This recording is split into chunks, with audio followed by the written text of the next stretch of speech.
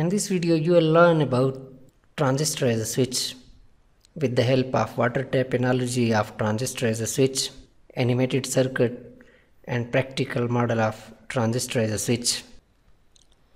This is a water tap. Water enter at this end and leave at this end. This is the handle which control the flow through the tap. If we slightly open the wall of the tap, we will see water will start to flow. If we open the valve fully with the help of handle, we will see that there will be a maximum flow of water through the tap. A transistor works in a similar way. Current passing through a transistor enter at emitter terminal of the transistor and leave at collector terminal of the transistor, while the base terminal of the transistor control the current passing through the transistor. We can turn on or turn off a transistor with the help of base terminal. Now we see the animated circuit of transistor as a switch.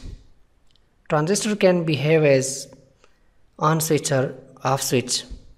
This is transistor, this is the load, and this is the current controlling terminal of the transistor, which is called base of the transistor.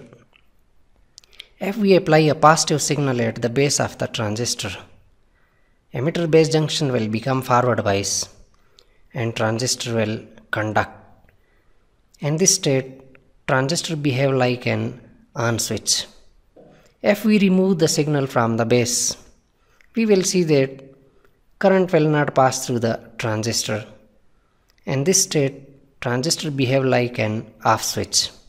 So a transistor can behave as on switch or off switch. What happens inside a transistor when it behave like an on switch or off switch?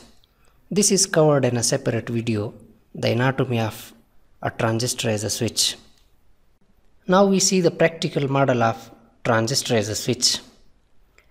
We touch the base resistor of the transistor. We will see that current will start through the transistor and transistor behave like an on switch. If we connect the base resistor in the circuit through our body, we will see that more current will pass through the transistor. And if we connect the base resistor directly in the circuit, we will see that maximum current will pass through the transistor.